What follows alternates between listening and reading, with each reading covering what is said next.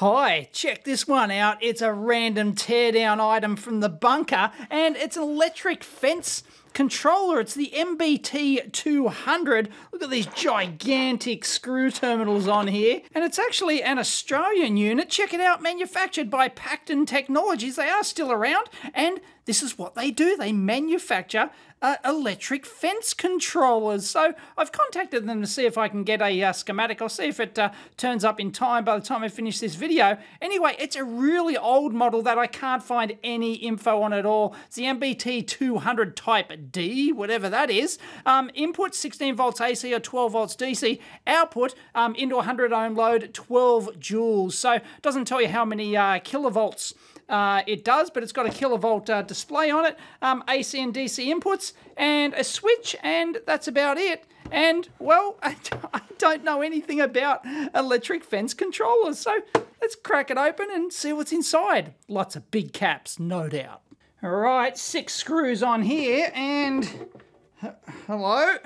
Wow, look at that tranny. Wow, that's enormous. Look at those caps. Oh, yeah, that's where all the joules are being stored. Oh, but look at this! Made in Australia! You bloody ripper! Unbelievable. What's that? 30 mic Plessy Ducon caps. 30 mic 900 volts DC each.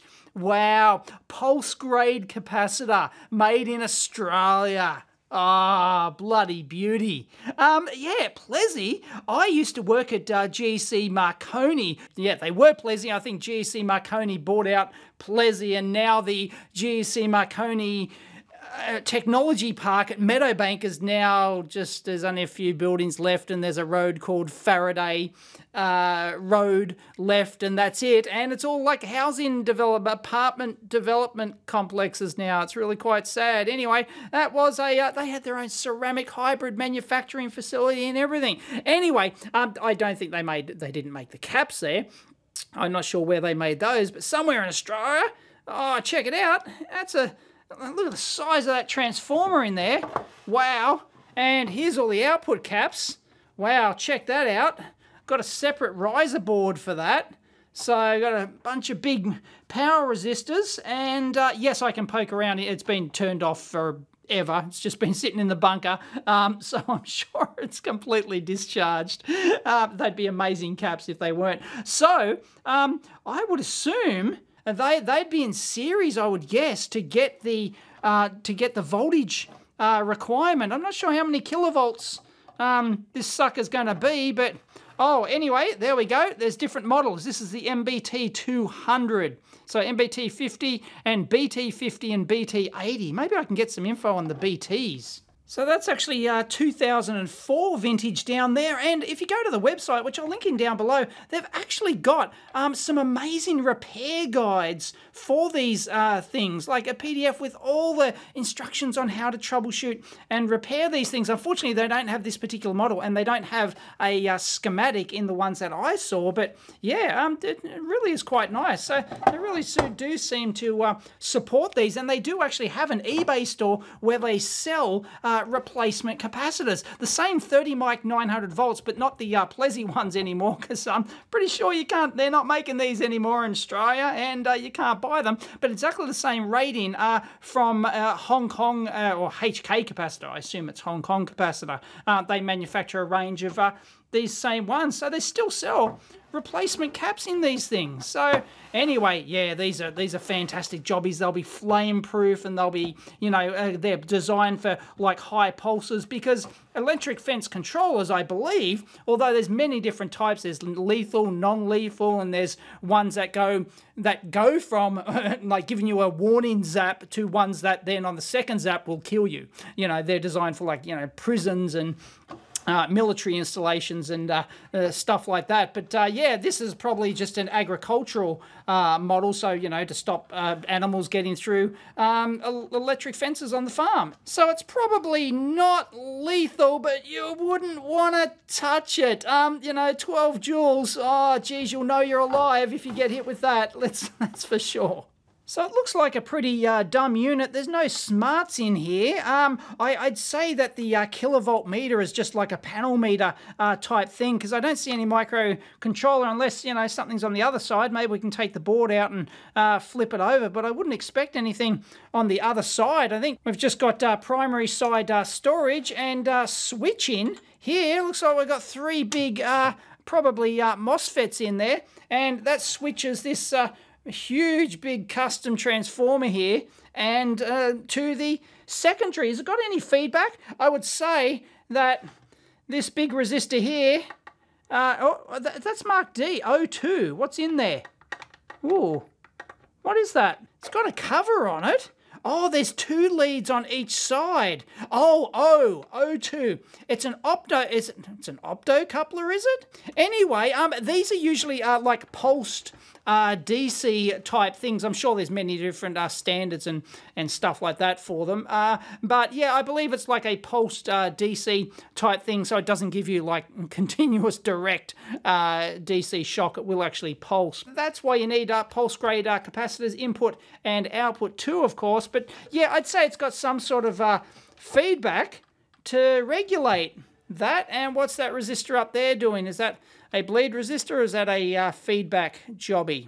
If you have a look down in there, it says HTFB. That would be high tension feedback. So that's either feeding back from the secondary side, but given its location, it doesn't seem to be. So maybe there's like a intermediate step up there, and then before it gets to the big tranny perhaps, and that's what they mean. Well, there you go. I spoke too soon. There's your microcontroller down there. All the PIC fanboys go wild. What one is that? A PIC 16F series, given the vintage of this sucker. And that's just driving the LCD. There is some extra surface mount chippies under there. They would just be LCD drivers, because the PIC wouldn't have direct LCD drivers, and there's not enough pins anyway, so yeah. So it's probably a little op amp in there, couldn't be bothered checking. We've got some LEDs, and no surprises for seeing big cutouts between the capacitors here, although they don't extend all the way out here. I would have extended those out a bit further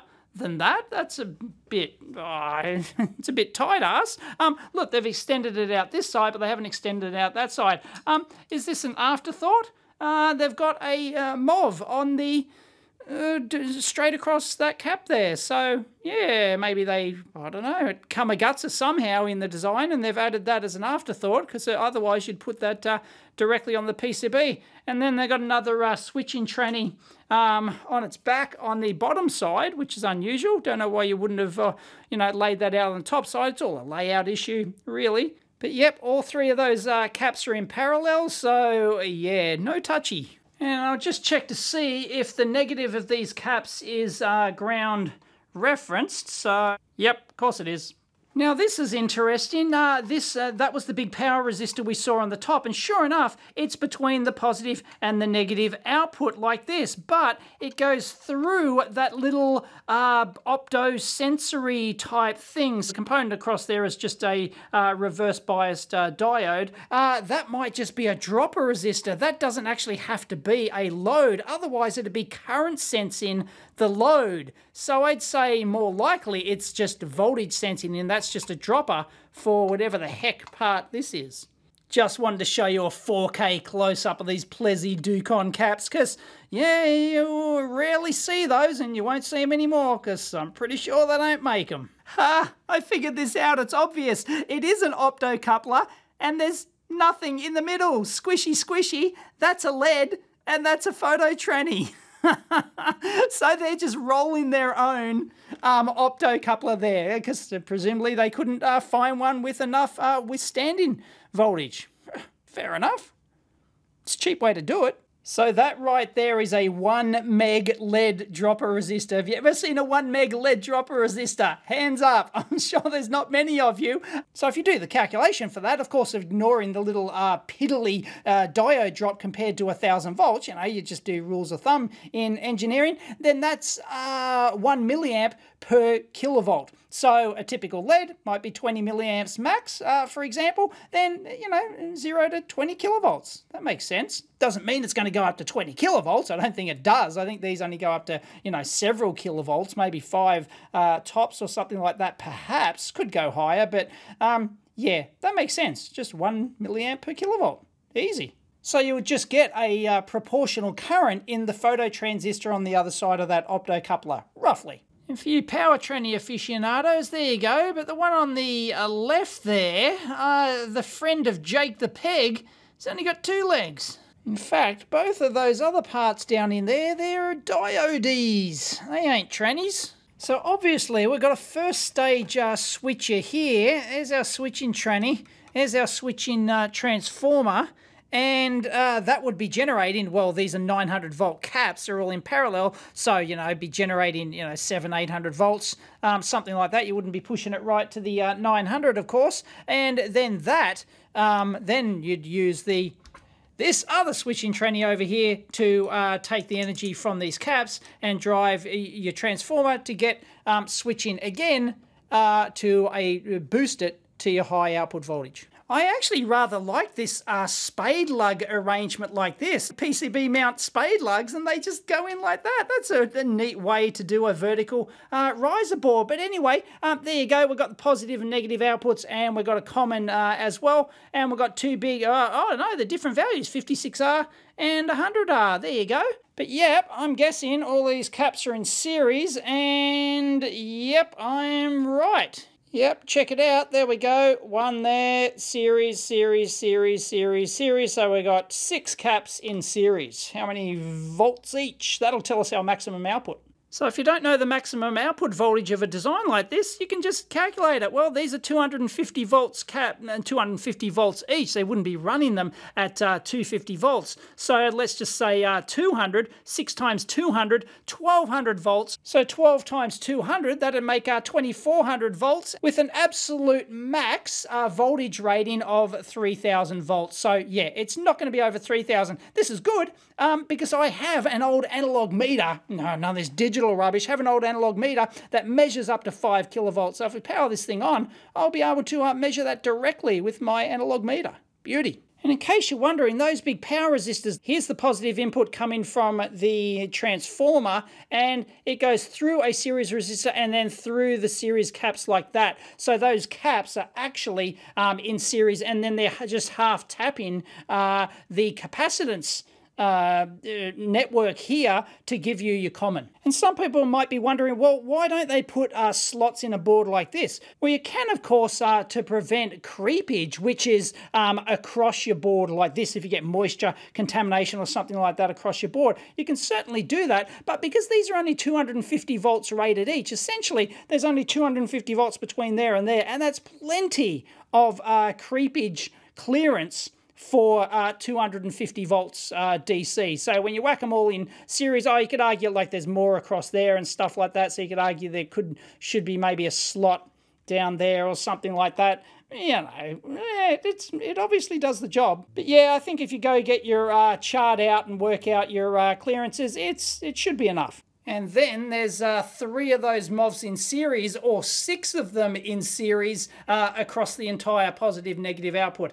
Again, because they didn't have the individual rated ones, I guess. And these 2 unpopulated components marked here, S, they would be spark gaps. So, yeah, they just haven't populated in the spark gaps. I guess, they didn't want both the MOVs and the spark gaps. So, either or. So I do actually like this front terminal arrangement. It really is quite good, and that vertical board with the spade lugs, and these go through the holes on the PCB like that. That's really quite a neat solution. All right, I'm going to power this thing up. I have no idea if it works. It literally came from the dumpster, so I don't know what the deal is. I'm going to power it with my micro supply, and as I've said many times before, anything over 12 volts DC scares the shit out of me, so I'm not going to be anywhere near this sucker. So let me move this away a bit further. So here we go, 12 volts, 1 amp. I'm going to turn it on, and oh, it works. It works. There's digits. There's digits on there, kilovolts, load factor. There's a dash, dash, dash. let me, it's drawing 14 milliamps. That's quiescent current, obviously. Then it dies out, oh, all 8s. So that's a power on test, I guess. So let's switch it on. Nothing. Maybe it was already on. Nothing. Either way, you don't need a load on it, I don't think. And there's no Energizer light on there or anything, so nah. Wah. Sorry. Decided to hook it up to my beefier lab supply here, and 1.5 amp current limit, which my little micro supply can't do it, and we do get a brief output here. Watch this. Overload and then Energizer okay briefly, but nah, it's only rated for 1.1 amps, so maybe there's like some input pulse, something like that. I might leave it there. I was briefly thinking it'd charge up slowly, but like it's 10 milliamps. This is quiescent stuff. It's not loading any energy. There's no joules going into those gorgeous Aussie caps. All right, well, let's try it with a load. Got this in the previous mailbag, coincidentally. I don't know its voltage rating, and it does have exposed turns there because it's an adjustable power resistor, but she'll be right. That's 1K. This thing's rated for lower loads than that. So anyway, let's give it a whirl. Nope, exactly the same thing as before. I don't know if you saw that the Energizer LED does briefly come on, but that's it. I mean, it's not going into overload or anything, just quiescent current. So I've had a bit of a little quick poke around in here, but I can't see anything obvious. Now, one of the things is the switch on the side here. This is actually connected into a single inline header there. Is that the right one? I don't know. It is labeled T2. Whatever the heck that means. So, but unfortunately, like without a manual and without a schematic, flying a bit blind, sure I could, start reverse engineering this or having an educated poke around. But the good thing is that Pacton claim that they will supply the schematics. They actually tell you this on the website and on the in the actual troubleshooting documentation as well. So I have emailed them, but like it's Christmas and New Year's time, so they're probably like completely shut down. So rather than spend my time actually, doing this, I'll wait until I come back. And if you're watching this, I am actually on walkabout somewhere, so I'm not in the lab. So yeah, I won't be back until towards late January. So hopefully by then they'll be back and they can send us a schematic and maybe an operational manual for this thing. So we might get lucky, and if they don't come through, then we can always do a reverse engineering video. So if you want to see a reverse engineer of the circuit of this thing, then mention it in the comments down below and give it a thumbs up too. The more thumbs up I get, the more tempted I will be to do a follow-up video for this one. This was supposed to be just a teardown, so I'll call it quits there, and I won't attempt to repair this thing, and or if there's anything wrong with it, maybe it's just a pebcac. I don't know how to use this thing. Maybe someone's fiddled around with it. I don't know. And it's got not for sale written on the back of it. So I'm not sure if this is, and given that I can't find any info on it, maybe it's could even be like an unreleased or limited release product or something like that. But it does have, proper serial number and everything up there. So yeah, not sure what the deal is. But anyway, Pacton do claim to supply the schematics. And this is, 16 years old. Geez, 2004, that was yesterday. And, well, it's 2020 now, by the time you're watching this. Jeez, anyway, yeah. So, I hope you like that teardown of this Aussie designed and manufactured unit. Absolutely brilliant. Plezzy caps. Let us know in the comments down below if you've used Plezzy caps and when they actually stopped making them. I presume they stopped making them. I don't think they make them anymore. Please correct me if I'm wrong. And this custom tranny up here, is that made in Australia too? Maybe.